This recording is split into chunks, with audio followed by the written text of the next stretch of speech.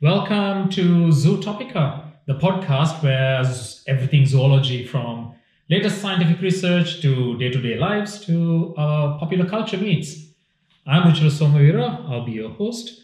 I'm a scientist and an explorer, and I'm being joined again by my good friend Ewa Miszczak. Hi. Thank you for inviting me to the show again. Super happy to be here. Thank you. Continuing on our topics.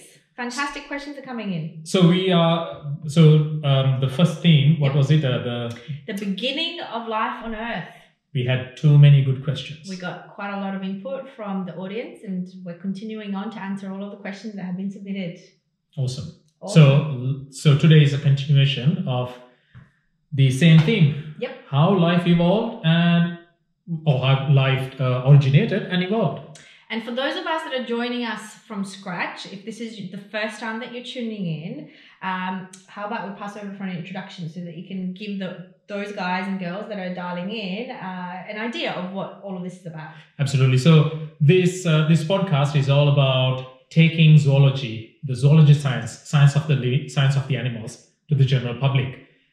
So how it's working is I'm posting a theme for each week. So as Eva said, it was beginning of life on Earth was the first episode. And then you send questions to us through social media, Facebook, Ruchira Somaweera. You'll have the links in the caption. To spell, so just check the name underneath. Absolutely. Ru Somaweera is the Twitter and Instagram handle. Send us all your questions on that theme and we'll compile them and we'll discuss them and tell what the latest scientific research tells about that. Sounds good. So let's continue the questions then. And on the theme of beginning of life on Earth, we had Jaden calling in. Jaden is only 8 years old and he wants to be a scientist. Isn't that great? Keep that passion going, Jaden. So his question is it true that crocodiles and sharks have not changed since they first appeared in the world? And maybe you could tell us when they appeared in the world for the first time, because I have no idea. Wow. Okay. So Jaden, to start with, keep that passion going, because when your hobby becomes your career, that's awesome. Super awesome. I can't speak much about sharks. Okay. I know quite a few things about sharks, but not my specialty. Yeah. Crocodiles, of course, that's my bread and butter. So crocs, the crocodiliform is what we call things that looks like crocodilians. Appeared about, so that's. We have a specimen right here. So that actually, okay. So just to clarify, lizards are completely different to crocodiles. So the Komodo dragon. I should know what our mascot is. This is not the first time we're doing the show. Exactly. So that's a Komodo dragon, by the way. I thought maybe somehow there was an evolution concept. No, this is part of the lesson. So, but like you're right. I mean, a lot of people, because we clumped everything as reptiles, right? But crocodiles have a completely different evolution. Like they're more related to birds than to reptiles. A crocodile has more features anatomically, like inside its body and behavior-wise, common to a bird than to one of these. That's the beauty of living world. Oh, yeah, that is cool. So Jaden, this is the kind of thing that you could be learning about in more detail as you progress in your career choice. So just going back to the question, so it's not actually true that they have not changed. But I think this common notion comes from that when you see all these artistic impressions of ancient crocodiles in your history books, your prehistoric ancient books, right? Yeah. They look like a modern day crocodile. Okay. So, but I'm dragons, dinosaurs. I'm clumping all of that together, including this guy. So, but this is a completely different thing again. But this ancient crocodiliform is what we call. Okay. They had a tail, they had 4 arms, and they had a long snout. But look, there were ginormous forms. There were gigantic forms. The biggest reptile now living is the saltwater crocodile. Okay. But that's a baby compared to some of the extinct forms. Okay. Right? Okay. So morphologically, yes, we think they were, because these are all what artists drew based on fossil evidence, right? No one has seen any of these. Okay. But the interesting part is not how they look like, it's how they behave and how they communicate. So some of the behaviors we think were have not changed down that track. Okay. Like looking after babies. So like among all the reptiles, crocodiles or crocodilians are one of They the... eat them? No, they don't. So they eat each other's... They eat others' babies too. Oh, that was supposed to be a joke. But they do. No. Eat other children of other neighbors that live in the same pond as them. Cannibalism or eating their own kind is so common in crocodilians.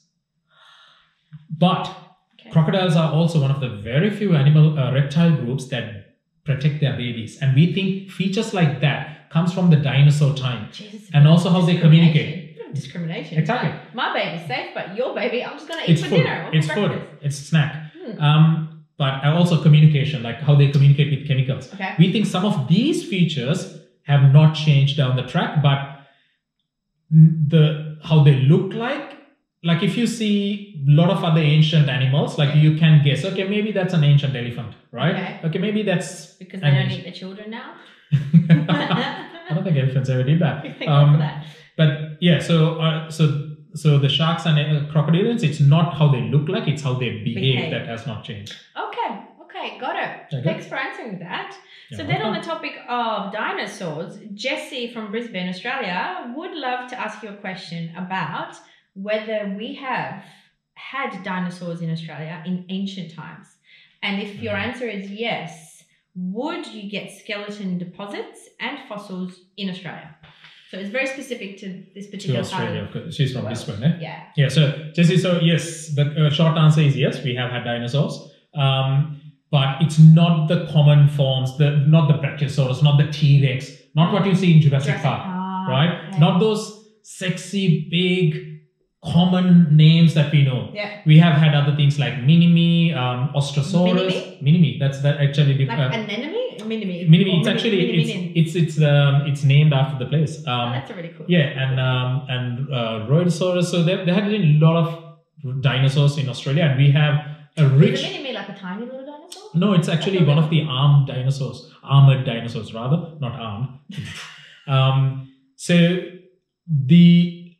Eva, so when dinosaurs were alive, Australia was not a continent, right? Yeah. When Earth was formed, it was this ginormous one landmass called Pangaea, which broke into two pieces.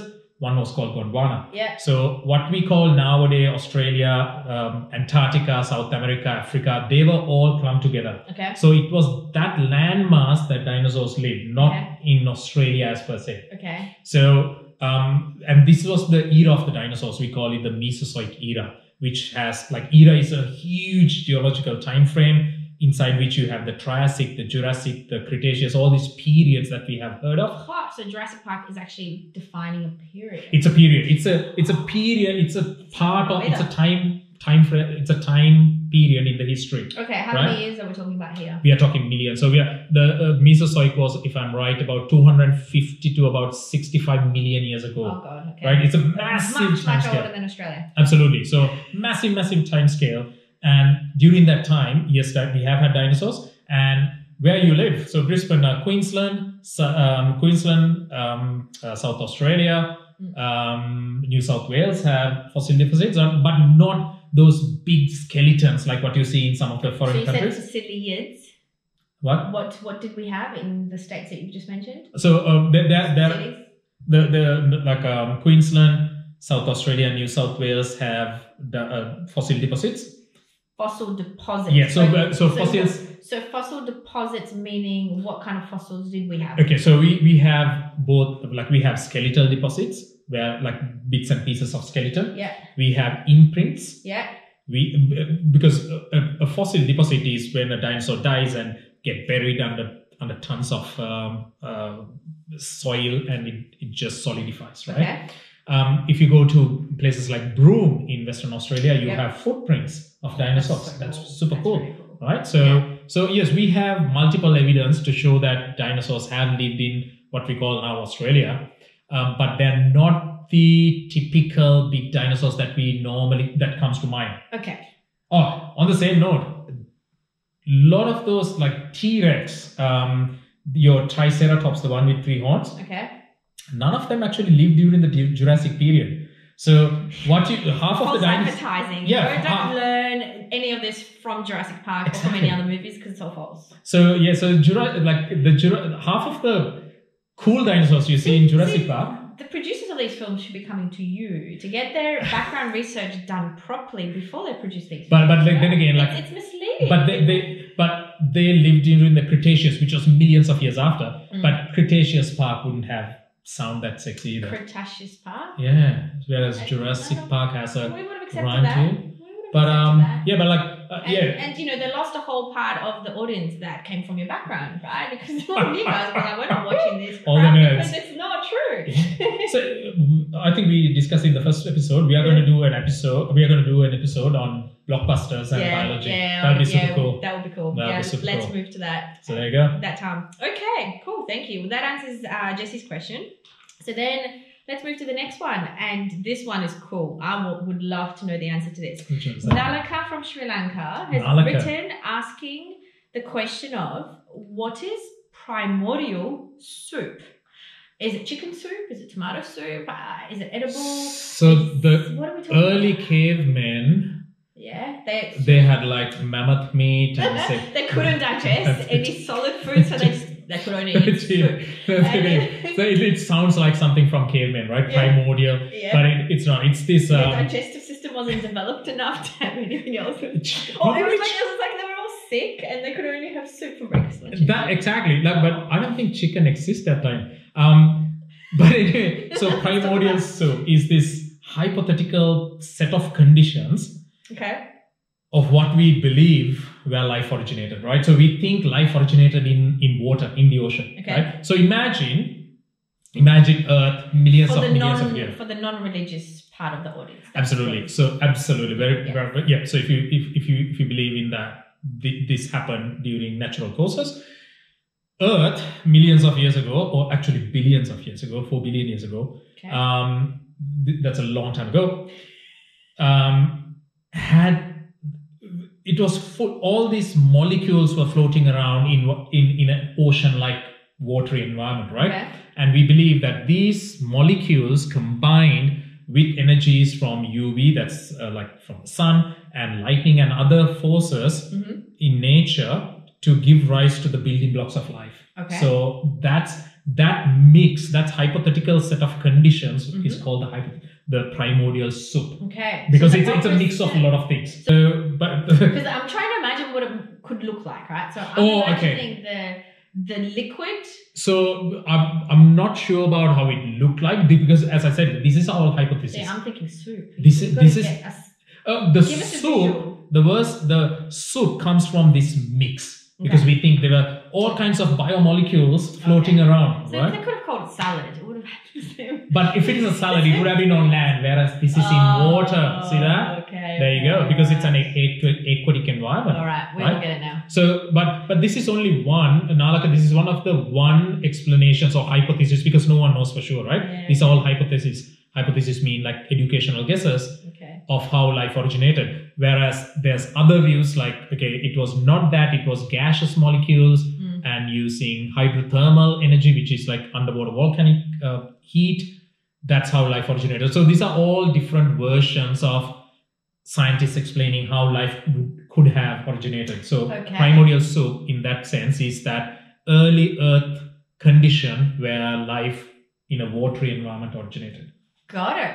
There you go. Wow, we could spend another episode talking about all of the other elements that go into that, including all the philosophical questions surrounding that. We should totally have, and we should have, you know what we should have? Because we should invite some big guns on these subjects. Absolutely. Let's do that in future, Yep. Wicked. Looking forward to that. And then the last question that we have, we'll go into Arun from the UK. So we're getting questions from all around the world. That's cool. Awesome. That's awesome. Really, really cool. Please keep on sending questions in all those means that I said before. Yep. We've got an expert here, and if he doesn't know the answer, he will draw in from other sources. We will. Dear Dr. Ru, given that the deep ocean is the least explored place on Earth, is it possible that ancient animals like megalodons still live in the deep parts of the oceans? And before you answer the question, please explain to me and others, what is a megalodon? Right. So Okay, so megalodon, you pronounced it well. Megalodon. Well done. You did well. Megalodon was this extinct giant shark. Okay. Freaking big, huge. Sharks. Right? So just to put comparison, we believe that fossil evidence estimate it to be about 18 meters long. Okay, and 18 meters long is roughly what, a school bus, right? Yeah, like a long bus. Yeah. So the largest fish living now is the whale shark, right?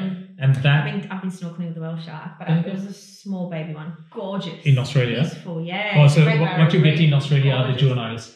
The adults don't come there. I snorkeled with the juvenile. Exactly. So, but it's still, that's big, right? Beautiful. Exactly. So what you get here, like about 5 meters, but imagine something about 4 times that size, right? Yeah. So, and it's a shark, like whale sharks don't eat you, whereas these things will have you for snacks. Now, megalodon. Lucky they don't exist anymore, hey? Is that the question? Like, well, why they don't exist? Is it possible that they still live in the deep parts of the ocean? So the question is, do they still exist? Okay, so we just might not know them or is it Arun?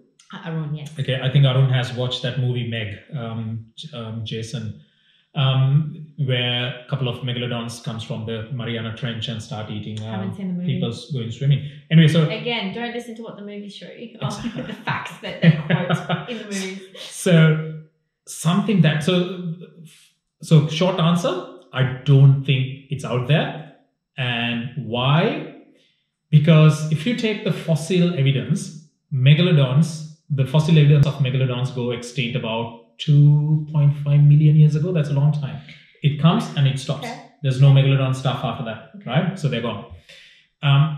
If they exist, the number of the direct evidence, the chance of directly seeing something that big nowadays is huge, right? You know how much. Well, we've got robotics now that are being used by many corporates to go deep underwater. Absolutely. We've got capabilities that we've never had before. Satellite technology. That too. Right? Yeah. We monitor the ocean. Sound sonic though. Absolutely. And the amount of cargo, military, passenger, research vessels out there, something that big, the chances are we would have seen. Okay. If not even directly. What about Antarctica? Because we haven't really explored that true. down in Look, Antarctica. Right? True. As I'm saying, like I'm just putting the odds of it. Yeah. Like even if we have not seen it directly, indirectly. So with the fossils. It's the fossils deposit. And not only that, like say one way of detecting the presence of animals is indirect evidence, right? So those are not like directly seeing an animal, but signs of it existing. So something that big would be eating big stuff,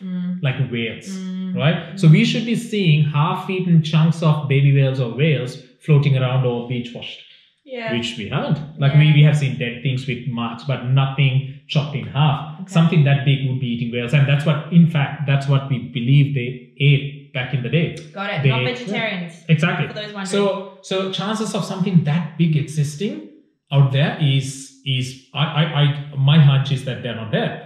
However, in just to develop on that, so to give some context, in biology we talk about a group called Lazarus taxa. Okay. Lazarus taxa. Taxa means a group of animals, right? Okay. What that means is animals that have these fossil records developing, immediately stops, or like it stops, right? And then after a gap, all of a sudden something pops up. Okay. Right? That's like, okay, imagine seeing a T-Rex running around now, right? Like we thought it's extinct, but maybe he was asleep. Okay, there's one, right? Needed to recover. Exactly. From a big night out. But that kind of taxa, that kind of animals actually have existed, and one of the best examples for that is the coelacanth. So coelacanth is this ancient animal that fish that we thought went extinct about 60 million years ago. Okay. Right? So the fossil records comes, this is a weird aspect. Like it has this lobed fins. It's not, a normal fish, the fins would start immediately from the body. Yeah. These guys have these short limbs at end where there's, so imagine like something with short legs at the end, there are fins. Okay. Right? So it's a very weird fish. Okay. And it lives in the deep ocean. And because it needs to crawl on the. That's what the baby live. Like they actually crawl close to the bottom. Is it like the crawling, walking sharks? Exactly. So we still have living fish that actually have that feature, Yep. But this guy had 8 fins, and then it looks primordial. Yeah. Okay. Sounds like Indonesia has like little sisters and cousins of all of these people. So this guy, so they were diving underwater in Indonesia. Very possible. And since you mentioned Indonesia, there's 2 species now we know. One from Africa, one from Sulawesi, Indonesia. Yeah. So these guys, so fishermen caught this one in the 1930s all of a sudden, and then we know that, oh wow, they didn't went extinct 60 million years ago. They're here. But just going back to Megalodon, the coelacanth is a small animal. Okay. Easy to evade. It's a deep water living species. So something like Megalodon. No. I would love to see one. I would absolutely love to see a Megalodon at a distance. You know what? You can go on diving with my dagalons. I can't even say the word. I'm going to stick to my walking sharks in Indonesia and my beautiful anemones and clownfish in the tropics where the fish have no teeth or legs to chase after me. I don't think they'll be cage diving. They'll need the whole boat. Like that's what I'm saying. You know what I'm saying. But that's an awesome question. Cool. That's awesome. Awesome. Well, you've answered the questions for this evening's session. Thank you. Thanks everyone for submitting all of the questions for us. Thank you. And subscribe to Zootopica. We'll join with another topic next week, and both from Ewa and myself. Thank you. Good night. Good night. Bye. Bye. Ciao.